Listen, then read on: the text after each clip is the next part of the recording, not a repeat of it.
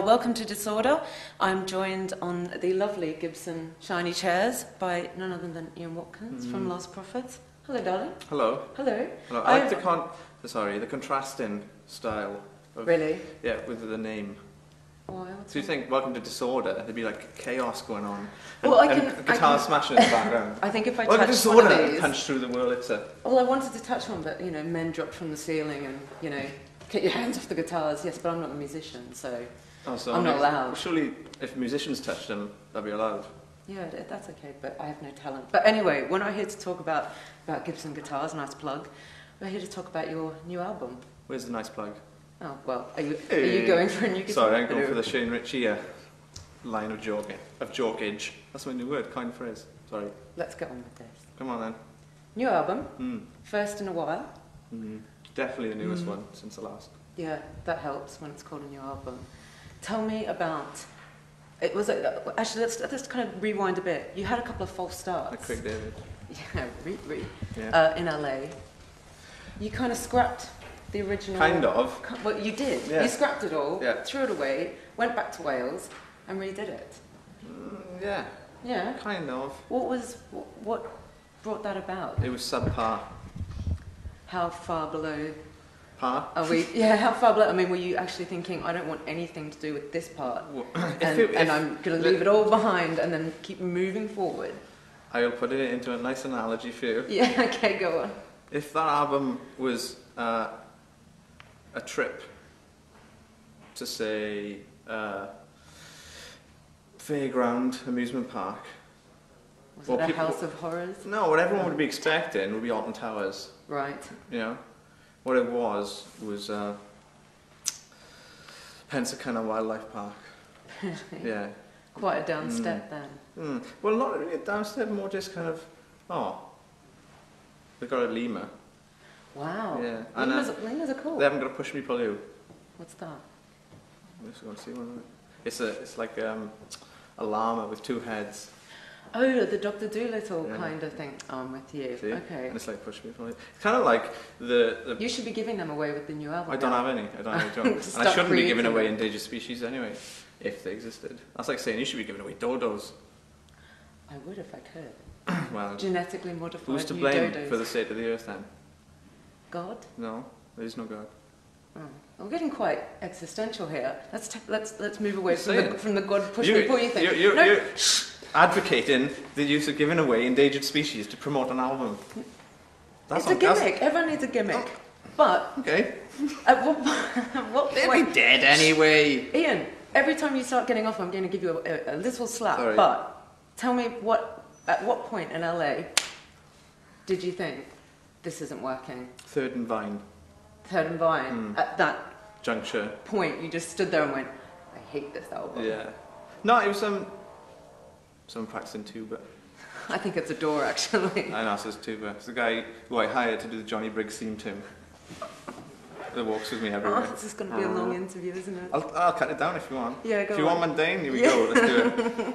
Yeah, it was a. It was a day in LA on a corner of a what? street. We just realised. Well, I kind of. Well, yeah, I never listened to it, and usually when we do a record, we always listen to it back. Can't get really excited about it and listen to it all the time, and I just couldn't put it on. And How far into it were you? We finished it. Oh right, so it was all done in the can, and you just went. Because we always had faith. Like whenever you go with a producer, you kind of have to put your trust in him. So we were hoping that he's gonna, no, it's all right. He's gonna turn it around at the last minute. It just didn't work. No. So you came back, and you got your own in-house Stuart, and then a guy called Justin, who, as far as I know, worked on Attack Attack, in to do duties. Was that a little bit like a rebellion against what had been happening with the last album? Because you had Bob Rock, and it was all very Hawaii and big producer man, and now you're like back in Wales. It wasn't Jack Johnson, was it? Jack Johnson? Yeah, that was very Hawaii. I wouldn't say the last album was very Hawaii. No, I'm not saying the album was Hawaii, but you were in Hawaii. Yeah. So the whole experience of recording an album being in was Hawaii a bit glamorous. was very Hawaii. Yeah. Moving back to Wales, was it almost like a homecoming for you, or were you just kind of running from what you'd been experiencing? It was more of an escape route. Yeah, it was just kind of when you've had enough of one place, and you just you need to step outside it and just right. But we don't. It wasn't really kind of like a big conscious decision to do it. You know what I mean? It wasn't. It was more we'd spent so long in LA, doing the record and doing all that. It was more kind of we need to get out of this, and that's where we live. Well, that's where we grew up. So it seemed like the natural kind of thing to just go there and chill out. And did the writing start again and feel better immediately, or did you have to kind of acclimatise yourself again? No, it was fine. I mean, because a lot of the songs on the first, scrap one, are songs we wrote anyway, and they're on the new, they're on the album. It was just the way they were developed and produced. Excuse me. It was just the wrong direction, And we kind of, like I said, we had faith that they'd eventually turn in the right direction, and the producer would know. Was on a wavelength and knew what he was doing, and then it got so far. I was like, yeah, this isn't going to really change. So we took the songs that we really believed in that were already written, wrote some new ones, and then just kind of it's the old thing of if you want something done properly, you got to do it yourself. That's quite true. Very true. The album title, was that always The Betrayed? Yeah, ironically. That's quite heavy duty. Kind of The Betrayed. It sounds quite dramatic. But it needed to be, though. It needed to be the antithesis of all the other albums. Because I think, I'd said everything I wanted to say regarding, rally call of the people, let's do it, fight apathy and conditioning of society, blah, blah, blah. I wanted to kind of,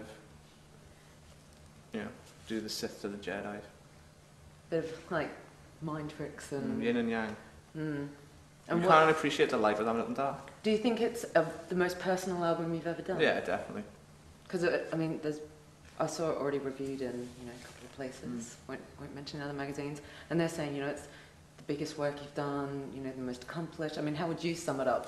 The biggest and most accomplished work. Really? Yeah. No, hardcore thinking that. It genuinely is. I think that's because we did it ourselves and we did it with Stuart. You know what I mean? Like every other album.